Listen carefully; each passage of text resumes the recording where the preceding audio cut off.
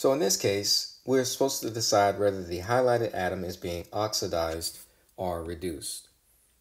So this is one way that chemists use oxidation number. It helps us to determine whether or not we have a redox reaction or an oxidation reduction reaction, which is what redox is short for. So in order to determine whether silicon here is oxidized or reduced, we need to assign the oxidation number of the silicon atom here and of the silicon atom on this side of the chemical equation.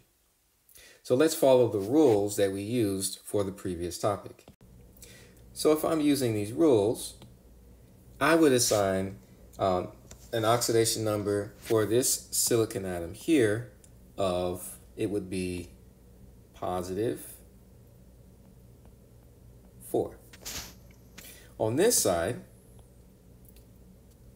the silicon atom would have an oxidation number of positive 4 again. So because the oxidation number of the silicon atom on the left side and the right side is exactly the same, that means that it was neither oxidized nor reduced. Let's look at the second reaction. We have carbon here in methane. Let's assign it an oxidation number. And if I'm going to assign it an oxidation number, this carbon atom will have an oxidation number of -4. And over here, this carbon would have an oxidation number of +4. So, was that carbon oxidized or reduced? Well, what is oxidation? Oxidation is what we call the loss of electrons. Reduction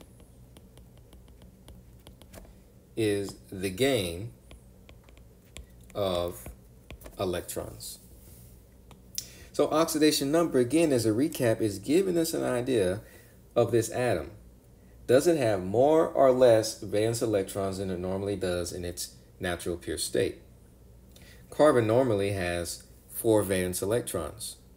Because here it has an oxidation number of -4, that means that this carbon atom actually is holding on to 4 more valence electrons than it normally would.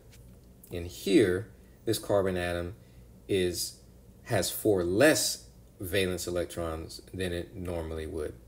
They're spending their time more around the oxygen. So this carbon atom was actually oxidized. Oxidation is the loss of electrons. It went from a negative oxidation number to a more positive oxidation number. So we would put oxidized here. Let's look at the next reaction. Here we have elemental nitrogen. Its oxidation number here would be 0.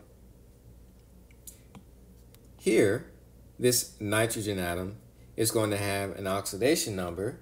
If I check my rule of 3b, it will have an oxidation number of -3.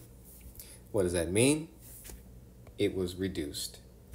It has gained 3 more electrons than it had at the beginning of this reaction because the oxidation number became more negative. And if you can kind of think of it as electrons are negatively charged, so when the oxidation number becomes more negative, then it gained more negatively charged electrons. Let's look at this example. We're looking at the copper atoms. So this copper has an oxidation number of +2. It's copper to chloride. And here, these copper ions have oxidation numbers of +1. So what does that mean? That means that that copper atom, what happened to the oxidation number? It became more negative, right? It was +2, became less positive, more negative. So it gained negatively charged electrons, so it was reduced.